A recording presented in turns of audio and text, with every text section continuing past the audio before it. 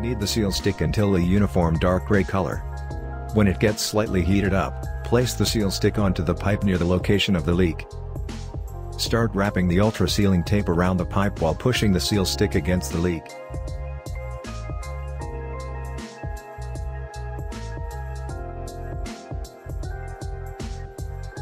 Continue wrapping the ultra sealing tape until the seal stick is completely wrapped and the roll is finished.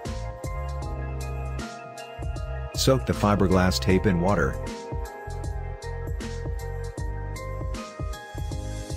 Wrap the wet fiberglass tape over the ultra sealing tape as tightly and as evenly as possible, using the entire roll.